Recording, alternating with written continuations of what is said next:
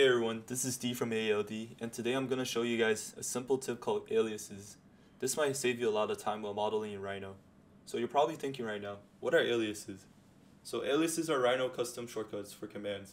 Instead of typing out a long command or navigating menus, you can assign quick, memorable shortcuts to frequently used tools, for example polyline, boolean union, rectangle, etc. So what you want to do is first go to Tools and go down to Options and open the menu. And on the left hand side you can see aliases. And here it shows the current Rhino default assigned aliases and their commands. In this example, we are drawing a rectangle using the polyline tool.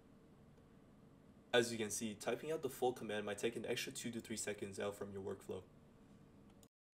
We can simplify the whole process by setting a short abbreviation for these commands. For example, PL for polyline. In this case, I prefer using Q as it is more convenient for me. Over here, I'm just setting up some of my own preferred aliases. For example, BU for Boolean Union, REC for rectangle, and E for extrude curve, and so on.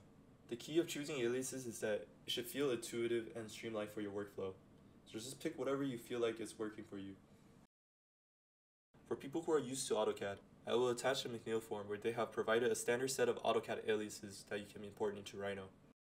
Now let's test out these aliases and see how it can improve the workflow. In the first attempt, I typed out all the commands and I did not use any aliases. And you can see this led to a very slow result.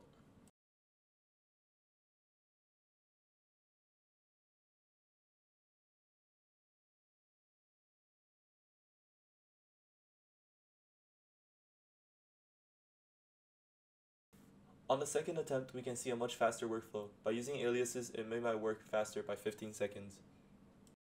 Aliases are simple ways to take your Rhino skills to the next level. Hopefully this video can make you finish your models faster for the future.